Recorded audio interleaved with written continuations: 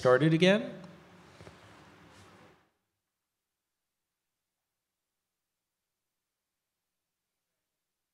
Okay, so welcome back to Rethinking Debates, a mini conference on ways that we can use tech and innovation to make debates more open, more engaging, and more meaningful in terms of informing the public here at Civic Hall. And we're now going to have a panel looking at the ways that tech platforms and debate producers can partner to use technology in the course of a debate, either before, during, or afterwards. We have a great panel. I'll introduce them all. I have to apologize at the beginning, though, that Brandon Feldman, who is with YouTube in charge of their news partnerships, unfortunately can't be here. His flight got grounded, his red eye got grounded in Kansas, and with an equipment problem, and so he is unfortunately not going to be able to join us. We have as our moderator Burt Herman in the middle, who is with the founder of Hacks Hackers here in New York, which is a regular meetup that works to build technology partnerships between journalists and techies. And to his left, my right, Lee Brenner, who is with Microsoft in their technology and civic engagement department, and as you'll hear from him, also has a long history going back to the days of a platform called MySpace, which I'm sure he will be glad to tell you kids all about. And then we're also going to hear from Christine, who's going to share a case study involving a partnership between Twitter and CBS, which we think was actually quite important as showing how it's possible to pioneer, even here in the United States, in the course of the national primary debates. So first up, I'm going to ask Lee to come up, and he's going to talk about innovation in debates and his experience up through some stuff that Microsoft has been doing. Lee. Thank you, Mika. So yeah, my name is Lee Brenner. I'm with Microsoft on their technology and civic engagement team. We work on projects within the civic engagement space, so things within cities. We're somewhat involved with Civic Hall. We work with the campaigns, with news organizations, with environmental sustainability projects. So we're playing in a lot of different areas that aren't necessarily traditionally about selling Microsoft Office to someone. But I've been personally involved in the debate space and kind of the civic engagement space for quite a while. As Mika mentioned, I did used to work at MySpace. At the time, in 2007, it was, and 2008 even, it was the largest place where Americans and people around the world actually gathered, larger than any other platform. And back in 2007, and I'm going to go a little bit in chronological order just to talk about different things, but I'm going to bounce around from both things that we did in experimentation, somewhat touching on things that the previous panel was actually discussing, and some things that came very early.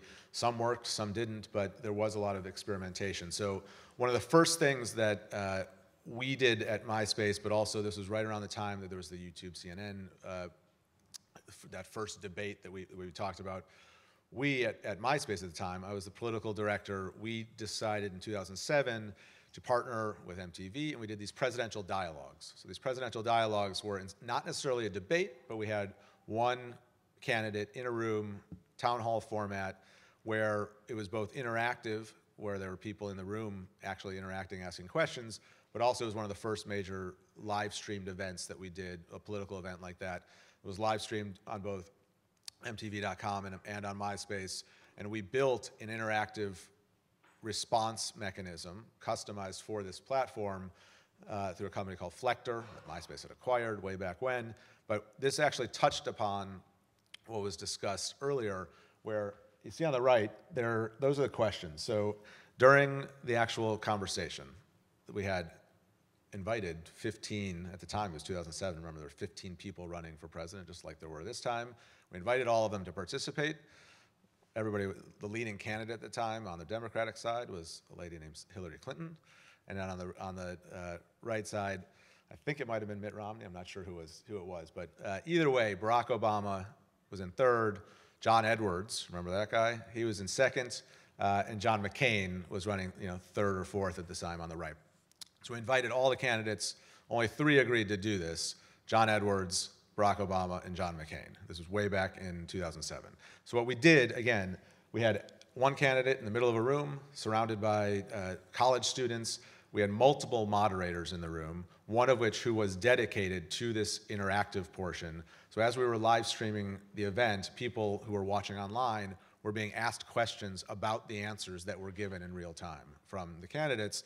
And this pie chart on the right was actually dynamic, and it was on a giant screen in the room. So the candidate did see how they were how the audience was reacting to their conversation.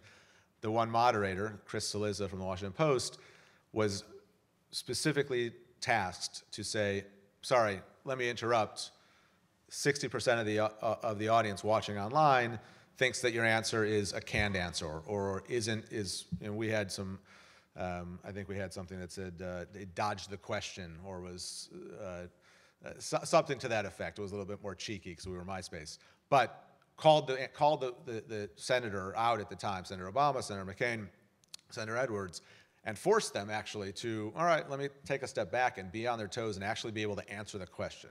You can imagine in this day and age whether all the candidates necessarily running now would be able to react in that same way when they're being called out on something.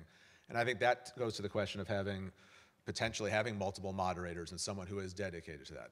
Again, there were issues because we also had, you could also see that people online were potentially gaming it, and there were certain people who were, from the Ron Paul folks were very active, and they were able to, you could see different things going up and down. But that was something we did very early, back in 2007, and I always say, as I said, kind of mentioned before, 2 of the candidates went on to be the nominees when they were not running early, but they were willing to participate in something that was interactive. We then, at MySpace, we were the first official digital partner with the Commission on Presidential Debates in 2008, and we built the sole platform with the commission called mydebates.org. The idea was it was this full interactive platform where Americans come to get information about the issues that the candidates and their positions on certain issues, could decide on how they felt about certain issues. We broke it down by gender and demographic, and it was gamified in some sorts. So they were able to, citizens were able to come, say, here are the top issues, here's how I feel, and then here's how the candidates are talking about these issues. Additionally, the first town hall debate, or the town hall debate in 2008 and the official debates, we did ask people to submit questions, and then we did work with actually Phil's team in the back with NBC News when Tom Brokaw was presenting it. And what we ended up having to do, because we decided not to have people vote on the questions because of the ability to have, to be very gamed. We had a list of questions, and then we sat with the producers and said, all right, it was Tom Brokaw's producers, here are the questions from the internet, and let's see how these pepper into the flow of the conversation. So in the end, it was still up to the editorial judgment of NBC News and Tom on stage, but the questions were coming from the public in that sense. 2012, I threw this in there, I was not involved in this, but the commission did AOL, Google, and Yahoo partnerships, and they did a similar learn about the issues platform.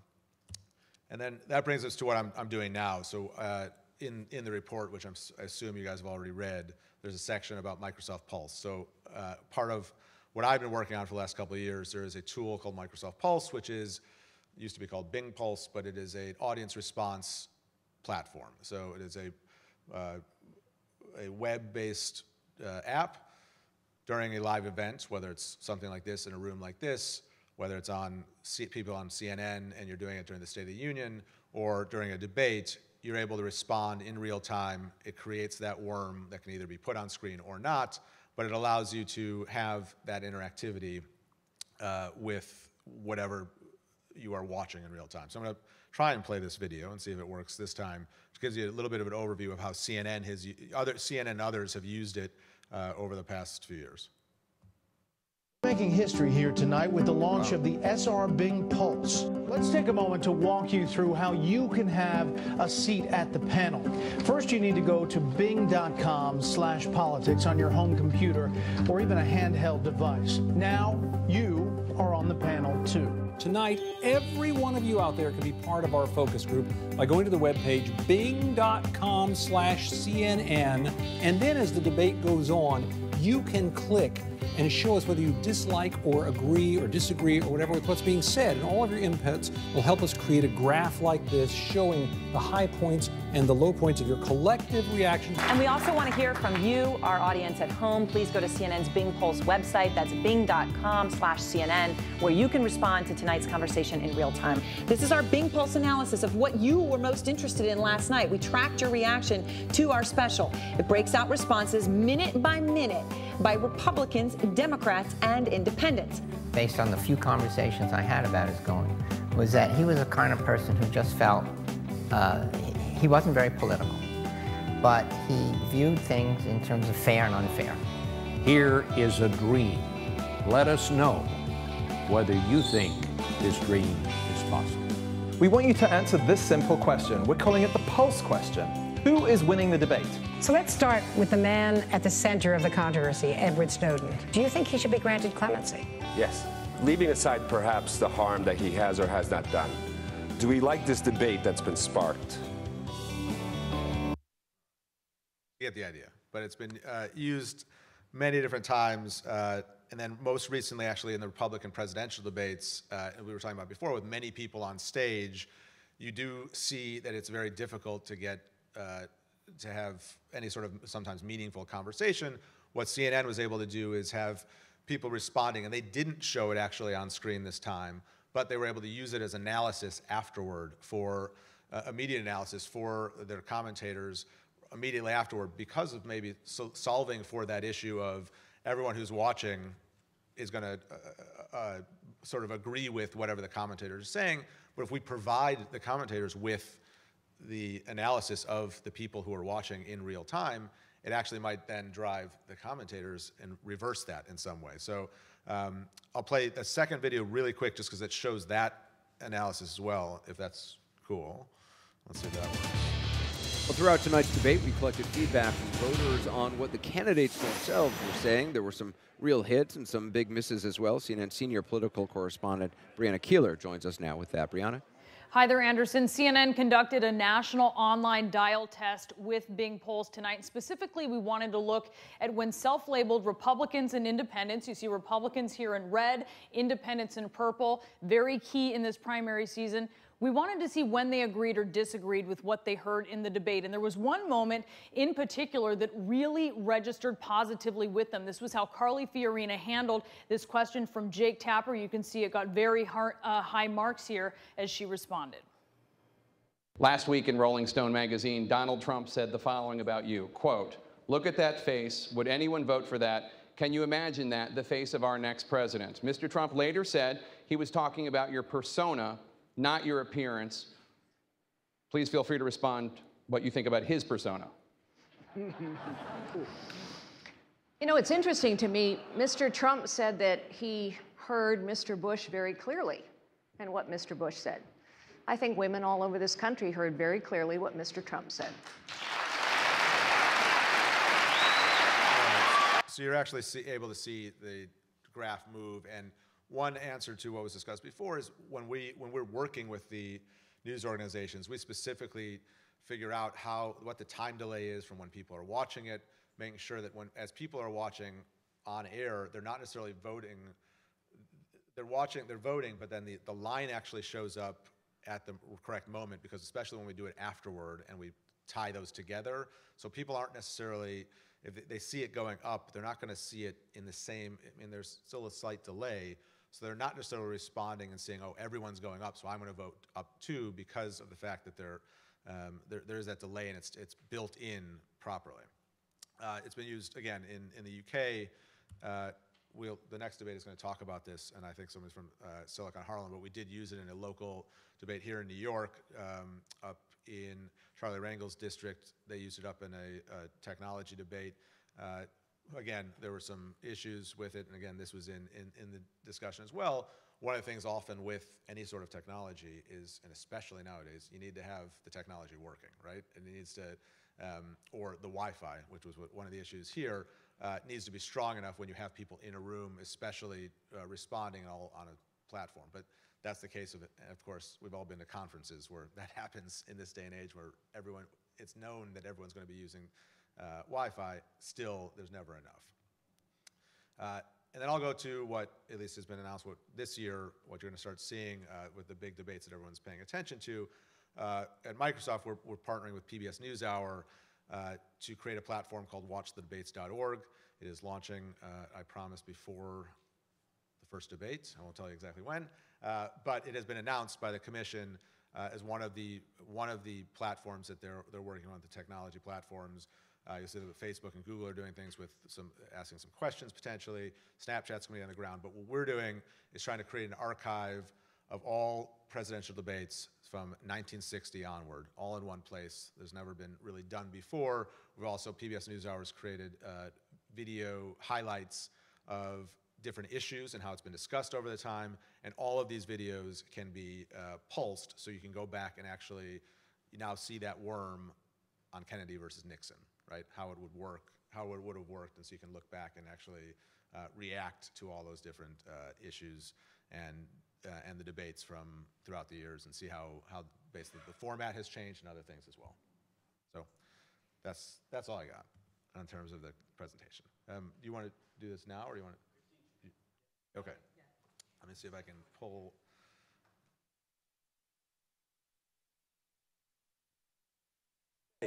What? Oh. Do you want me to show it, or do you want to talk?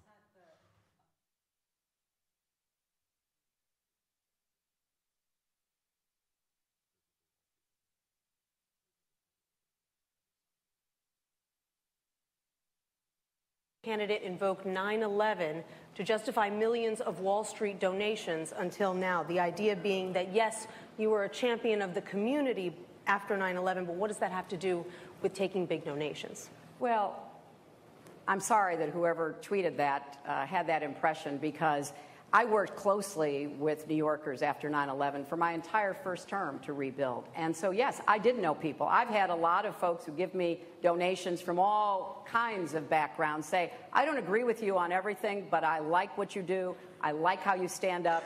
I'm going to support you. And I think that is absolutely appropriate. Well, if I might, the issue. She's this one.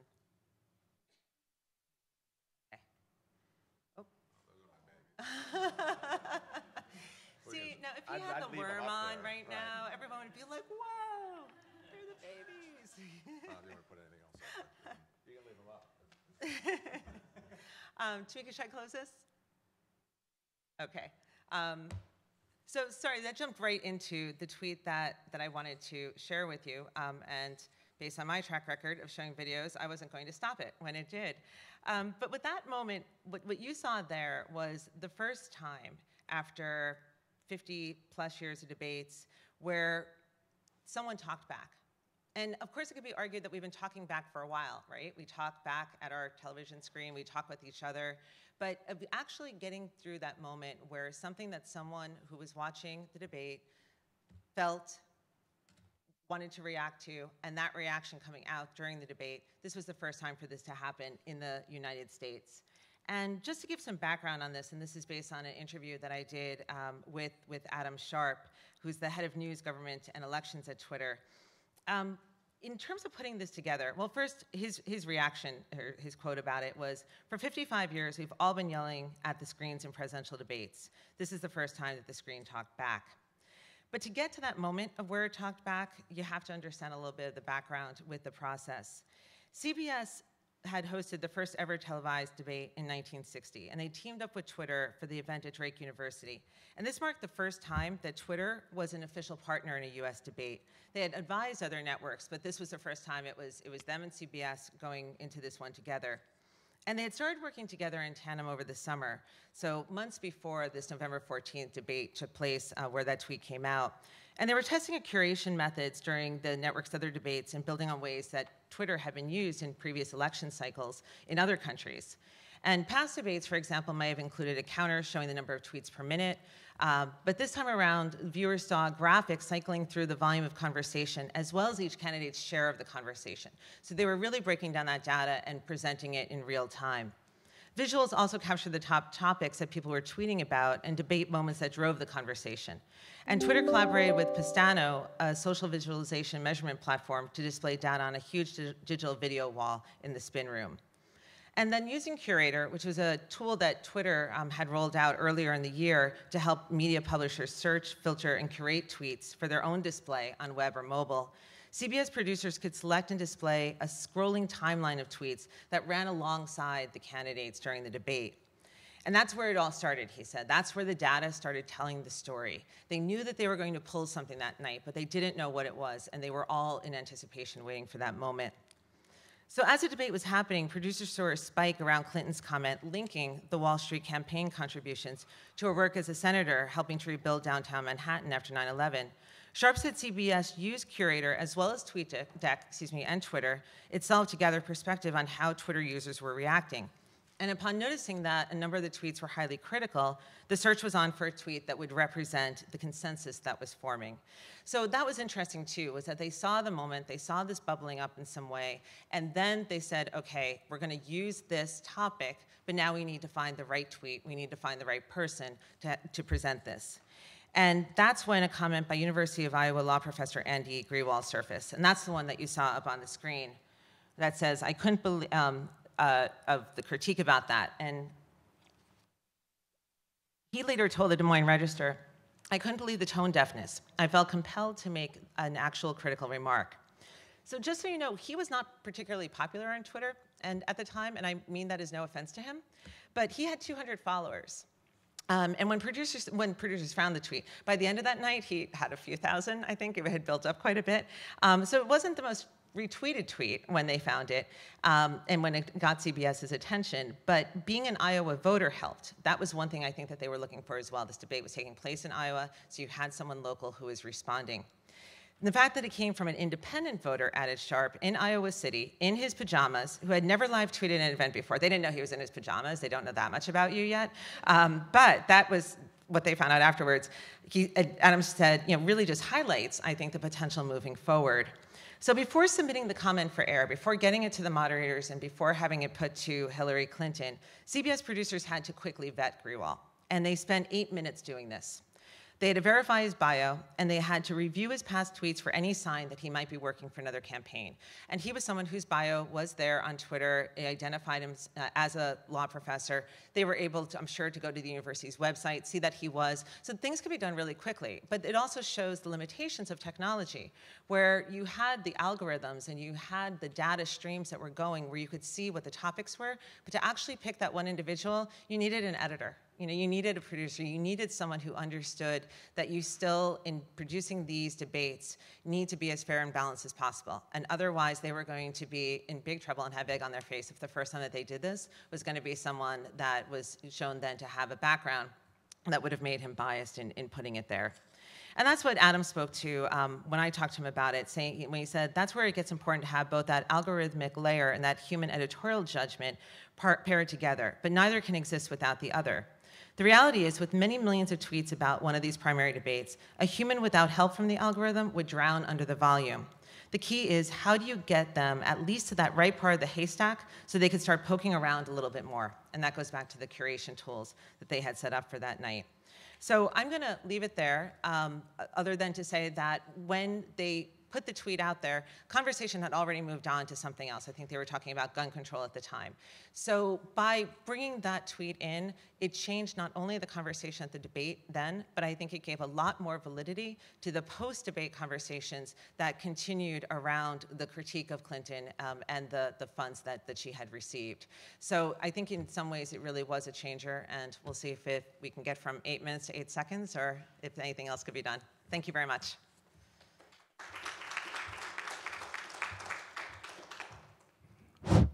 Hi. So with that, let's dive into some panel discussion between you both. Maybe you should grab these mics here. Yeah.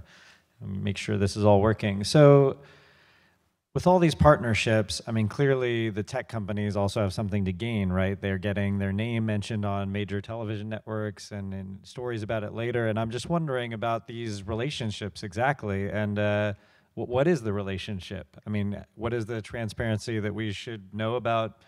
Is there agreements to pay for anything? The technology is being provided for free. Like, how should we look at these relationships? We look at them as with a critical eye. We haven't done research around that with this project. But one of the things that we were intrigued by and why we wanted to see what other countries were doing around using technology and social media was how often we see these partnerships promoted and shown on air constantly, like during a debate and the run-up to the debate. And then it seems like nothing really different happens. Like we're still watching the same debate. So from a viewer's perspective, it looks to be a lot about branding, a lot about promotion, a lot about getting the tech companies' names out there. But I think the impact has been relatively very, very small. And when I say impact, I mean the impact in terms of changing the debate has been very small in compared to the amount of promotion that is done and advertising that's done around that. Yeah, and I would ask Lee about this too, because I just noticed, it made me think of this when you said, oh, it used to be Bing, but now it's Microsoft. I mean, obviously, clearly there's branding interests here and why you're involved, right? Absolutely. From that perspective, I mean, well, the change in that name was more of an internal decision. But there's absolutely branding considerations when all of these companies are being involved. You know, part of it is, yes, you know, I work on a civic engagement team, and we're not directly selling certain products. We work with obviously those teams that are, but a lot of it is one for the goal of being involved in the civic space, but also there's something about the branding involved. You know, and for debates like when the brand is in the title of the debate, CBS, Twitter, there is absolutely, it's about branding, and there's money. Most often money does change hands. Listen, I don't know exactly for that one. I'm not going to speak about that, but I know it has happened on a lot of these debates. The reality is, news organizations are making a lot of money during these debates. They also cost a lot of money to put on these debates, right? There's huge spaces, and there's huge productions. So there's that part of it as well. Plus, I think there's the interest of having some sort of interactivity involved, and you know, there's a reason probably it's not called the CBS, Twitter, Facebook, Snapchat debate. Twitter wanted to make sure that, I'm sure that they were the only social media brand involved, and I'm sure, I'm not, you know, I don't know exactly, but I'm sure there was some sort of exchange.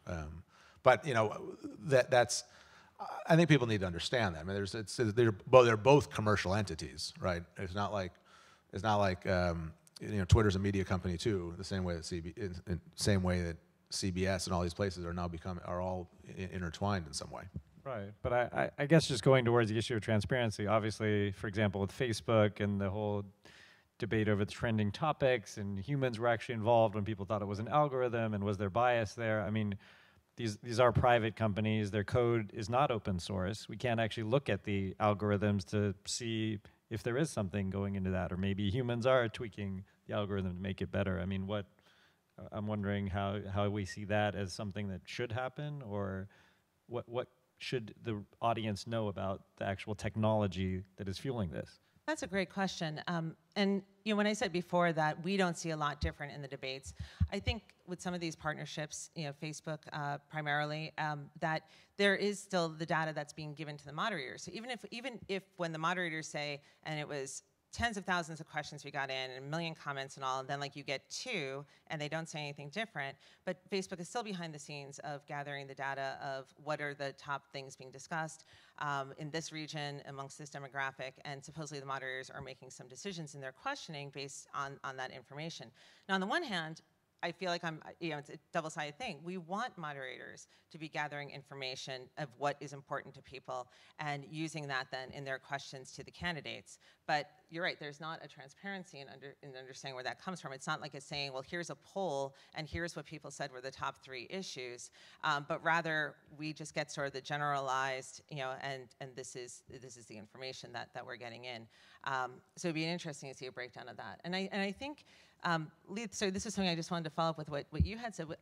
There was a partnership with MySpace and the Commission on Presidential Debates. I did not know that. Like, I never would have thought, that was. But I'm curious why the Commission on Presidential Debates has partners. Well, so it's actually, so in 2007 and 8, when we were first having those conversations, I know that they had conversations with a lot of different news organizations, or new media organizations at the time. It was called New Media, where they were trying to figure out, all the way back then, and there were, Meek and others were involved in this back then too, and pressuring the commission to say, look, this is the new wave. This is where the people are. You need to have it, that there needs to be some sort of involvement. So the commission, I know they've been grappling with that idea all the way through this cycle as well. Their perspective is partially because of what we were just talking about. They're the place where, look, you can't put your brand on screen, right? It says the Commission on Presidential Debates. It will not, and part of the discussions, and I'll say this when I was at MySpace, that we had with the commission was we didn't request that MySpace be up on stage. Other companies did.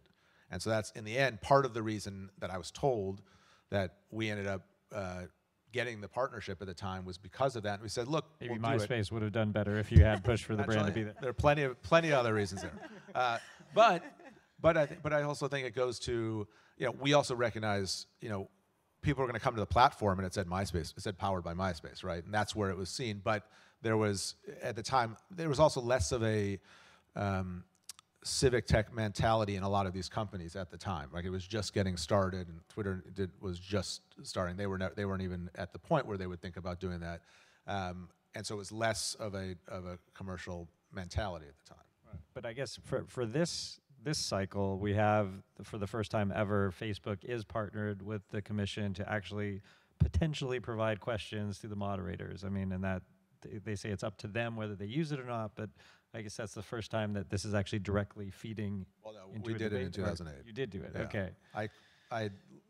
We did do it, but as I said, the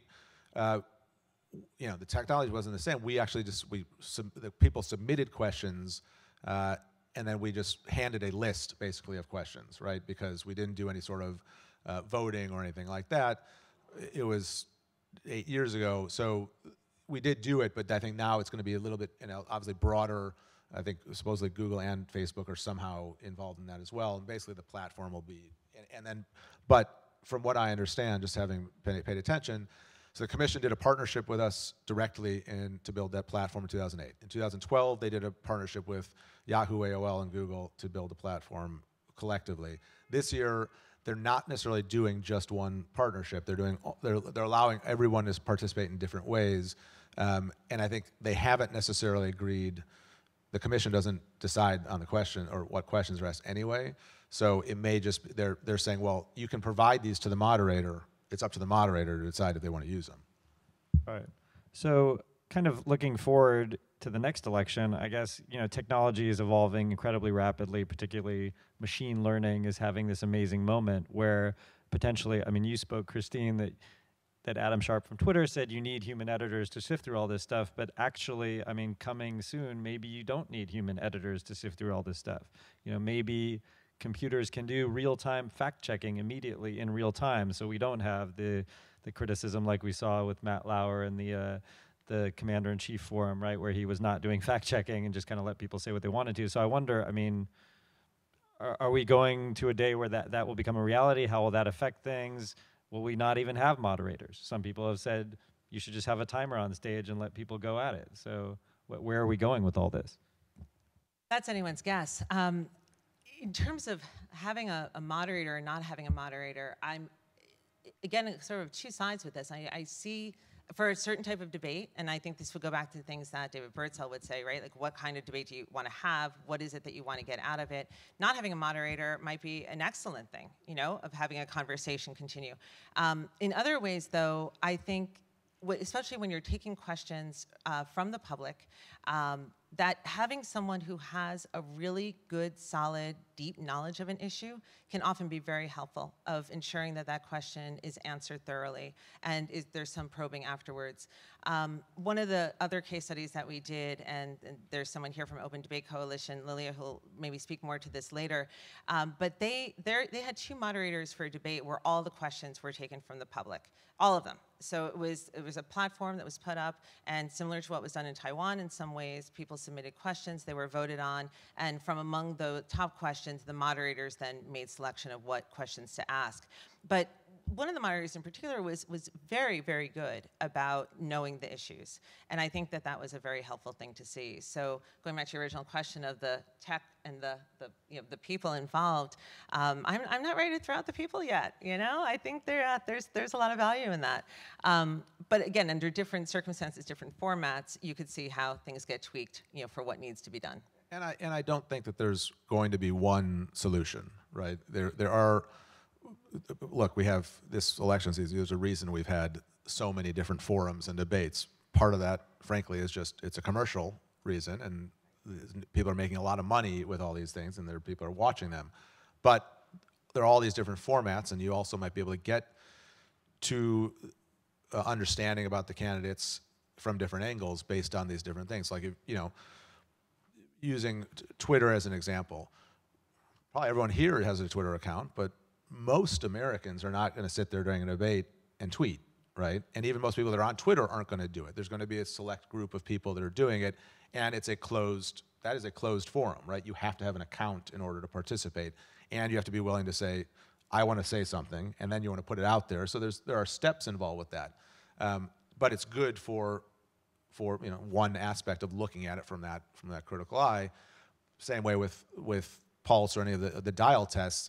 You know, unless you have a specific set of 20 people in a room that you know are independent and have declared it, it could be a much broader use. It could potentially be gamed in certain ways. It's not necessarily an exact poll data responses, but there is value in it in some aspect. You can see like how the collective in aggregate felt. You know, that people, you can argue whether, you know, once you get to enough people of 100,000 people, you're going to have about the same amount of responses, similar responses that if you had 20 people in the audience, right? But I would just say that there's going to be, the good thing about it is that at least people are experimenting. To what you said about using essentially what's like the worm feature in that reaction all to it, I can see what the interest is and all and some of the benefits with it. I think one of the problems is when the media end up using that data then at the end that's gathered that is so unscientific. You know, you don't know how many people, you know, who's using it. I mean, I don't want to, you know, like name names, but I might know someone who kind of sat through a debate that they were really angry at a few of the candidates and, you know, is like, just can't stand what's being said right now. But it maybe for other candidates. But the point being is that I think it's fine. I think it can be engaging to some extent, but I don't think it's something that then media afterwards can say, and you know, 56% of the public tonight said this or made this decision, you know, or feels this way about something. And I think that we're using things that are sort of gamey in that way, and then using that as data, and I think that's problematic. And especially when we heard earlier that just the commentary afterwards by the media biases people, right? So okay, surely then how does that bias people when in real time they see the worm going up and down? Oh, most people like that thing, but I thought that was totally off. Like, but yeah. And we actually when we were designing Pulse, we got actually response from some of the, even I think it was from CNN. They said, look, you know, we want to try one where the audience doesn't see it, right? Even on their phones, they were not seeing it. So all they were seeing was basically the buttons or the dial, so that they didn't see it on screen and they were just at home seeing basically the buttons to agree or disagree. So they weren't ideally being influenced by that makes more sense. the worm, and then that's how then they married it. Even when Brianna Keeler was doing that analysis, that actually married the lines just in the studio or in the production studio So they put it into the video afterwards. They were able to use it afterward, but the people actually voting didn't actually see the line, so they were just doing it in that sense. And I think also just one of the things we've just saying, like with a worm version or the dial test, comparatively to potentially using a social network where there might be other distractions, the advantage to that is that the only thing that they have to pay attention to is what's being said, right? And it actually, you're responding very simply, agree or disagree with what's being said. You're not agreeing or disagreeing or sending out a tweet or putting out a post. And then frankly, I mean, everyone knows this. You go on to Twitter or you do something, you're not going to go right back and stop playing on Twitter. You're going to see like, oh, wait, what did Kardashian just say? You know, you're like, you're off, and then you're not paying attention. And you might still have it on, and to the argument before, you know, many people can multitask better now than ever before, but yes, your attention span might be less, and that's part of what Commission has always said is like, these are the debates, everyone's paying attention, most people are paying attention for the first time, surprisingly, to this election, and so we want people solely just looking and not necessarily being distracted. Okay, well, let's open this up to people here. If you have any questions, please raise your hand. Okay, they're in the back, and I don't know if we have another microphone or if somebody can get you one. Yeah.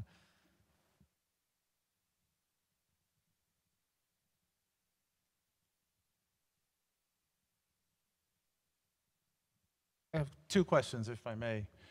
Christine and Lee, in terms of, you talked about audience reaction, and David brought it up, I'm sorry he's not here, for the post-debate discussion. What about, I think as we've all seen in this political cycle, the stage and the audience have actually played a role as well, influencing people, reaction to the questions and how the audience has reacted, et cetera. Do you have any data that supports any of the results being influenced by that? And then the second thing, Christine, I'll come back to you. Credibility of the moderator is the most critical thing we worry about when producing debates. And yes, it took CBS 8 minutes to vet, which I applaud them. That's pretty quick. What would you suggest as a way of being certain that the question you're asking has indeed been properly vetted so it doesn't come back and bite you, as it did CNN in the last cycle when they found out that one of the questions was actually planted by a campaign worker? Well, in terms of data, I don't necessarily have any specific data on whether the influence one way or the other, but just anecdotally, just from some of the news organizations, again, you know that they also have to fill a lot of time. There's part of that afterward, but they also, so there's value in at least saying, instead of it's just, in the end, it's just opinions of 6 people, but at least you can say, here's what our audience felt collectively. You know, each individual news organization can see how many votes came in and how many people participated, so that they are able to say, all right, if it was only 10, maybe there's less value in that, but they can make an editorial judgment on, all right, we had 25,000 people participate, there might be value in talking about that. Your question was about actually the audience in the room, right? And like, I always remember like Jim Lehrer, you know, always tells people don't talk, you know, don't react. I remember, you know, starts every debate like that. Yeah, is there any evidence about that? And I guess, could technology play a role in removing that from the equation? Meaning whether the people in the room watching. The Annenberg study that was done, one of the recommendations that the group came back was that audiences not be part of any of the debates just for the fact of role. I was at a debate earlier this year where pretty much between the stage, and there were 10 or 11 candidates, I'm forgetting how many, and the audience were completely out of control, and you can't tell me that didn't influence the output of this debate. No, I mean, absolutely, there's going to be a crowd mentality, and when you hear people applauding, it's going to sound, and that's going to change the dynamic of what happens on stage and the candidates. I don't have any specific data on that, I think, but there is value in even when the commission, when these official debates, the crowd is silent. Well, we'll see how it works, but they're supposed to be silent. In the past, they're usually silent, right? But and specifically probably for that reason, so it's just focused on there, and the spotlight's there. Conceptually, you could have everyone silent, and maybe they're using a dial test or something, and it's just that's their response, and you can see it in that sense. But I think there is value in having, especially when it's the key debates. I mean, a lot of the primary debates, a lot of it was just a lot of it was entertainment, right? And after 7 or 8, I mean, you're not necessarily, even if there was silence in the room, you're not necessarily learning anything new, right? And the people that are mostly paying attention to those debates probably watched the first debate and the second debate and the third debate, and that's why, frankly, that's why the debates coming up are so important, because most people didn't pay attention to the primary debates. I remember during the primary debates, one of the moderators, I'm sorry I'm forgetting who it was, it might have been John Dickerson, but I'm not positive, said after one of the Republican primary debates that the RNC was wanting people to get excited in the room, you know, kind of goading at them to be part of that. And so I think that is very influential, you know, when you have an audience like that. I also think, though, that we've come to expect that to some extent, you know, of like watching reality television shows where someone's getting voted off, or, you know, the crowd is voting and all, you know, and it's like you're used to like seeing people on stage and the cameras spin around and then they go to the audience and they go, and the primary debates didn't feel all that different from that after a while, you know, especially some of them. So I think it is certainly influential when you've got the voices that are there. Back to your other question, I think we can all agree that reality TV has crossed over now this election. Oh yeah, that happened. That definitely happened. And you were also asking then about the moderators and how they might be vetted. Am I?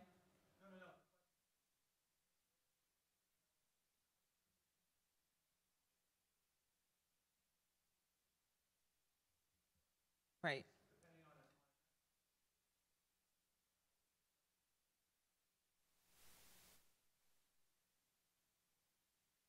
Sure.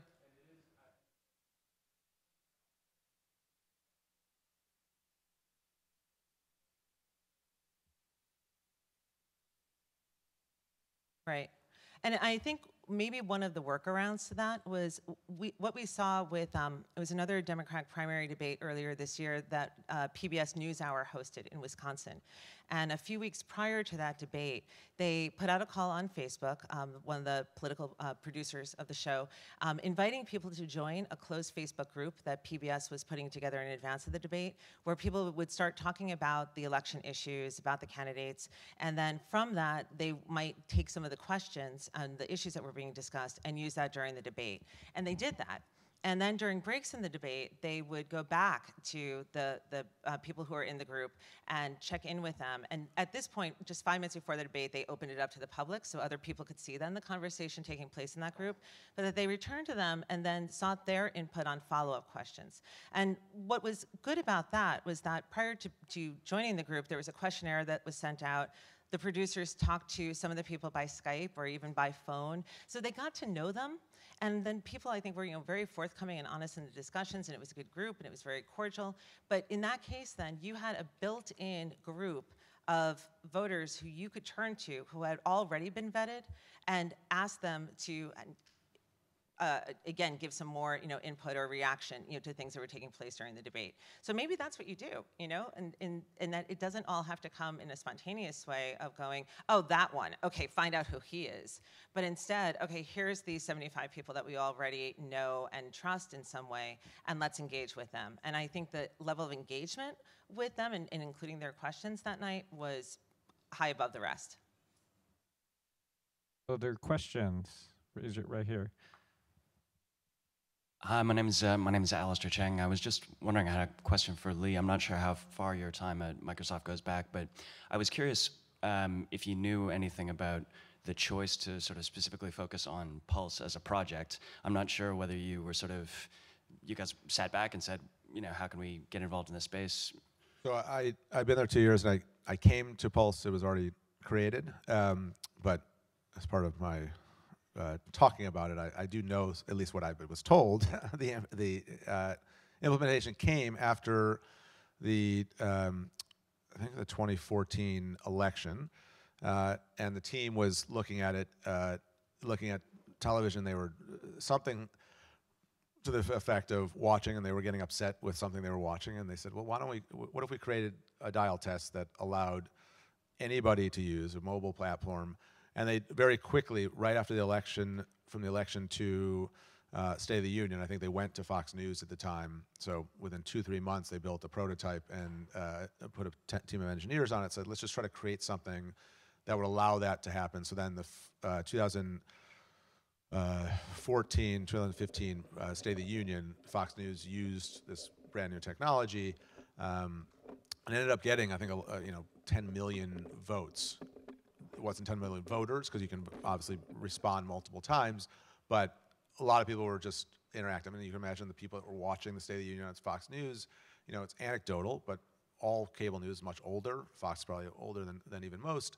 But to be able to have a platform that had an easy technology platform that allowed people to interact, they saw it as a way for Fox and then others to have at least an audience engagement tool. And I think that's also another perspective from the news organizations. They also want the engagement of their audience. So they're not, as much as they want people just to be sitting there and watching the TV, most people have it on and aren't necessarily watching, right? They just have it on in the background.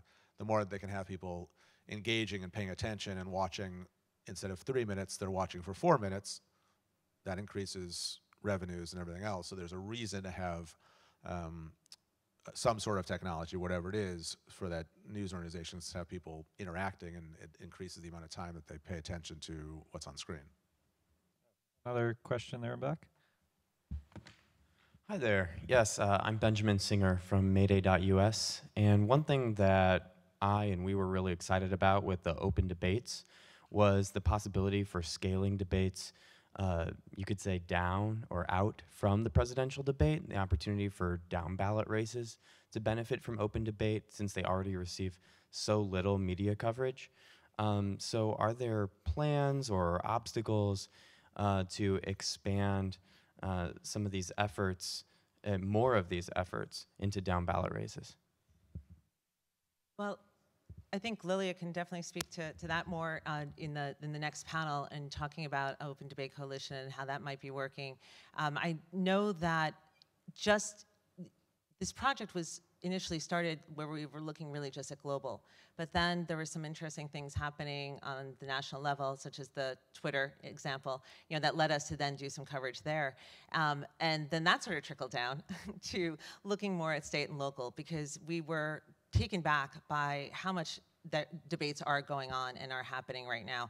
And you still have the challenges of incumbents not necessarily wanting to do debates because they don't want to give the platform to the challenger. You've got issues in places of literally of internet access still. I mean, there was a place in Wyoming that I saw and just did a brief on where there wasn't a place in town for candidates to go where there was internet access and public television access, where it could be shown. So, but I think more importantly is that there's a real interest in doing debates at the state and local level. And we've seen small regional newspapers, local organizations do things where they are soliciting questions in advance from the public. And sometimes it's often putting up a Google survey form where it's go to this website, and put in your question and please, your voter information. And if we're interested in you asking this, we might ask you to come to the debate. It could be done via social media. It could be done via a Gmail address or a phone number. We've seen that as well. So I think we're taken back by the number of smaller and regional debates that are looking to use that sort of engagement to involve the public. But in terms of whether things that we've looked at, can scale down in that way, I think Lily would be great to talk about that next. How are we doing on time? Okay, one more question. All right.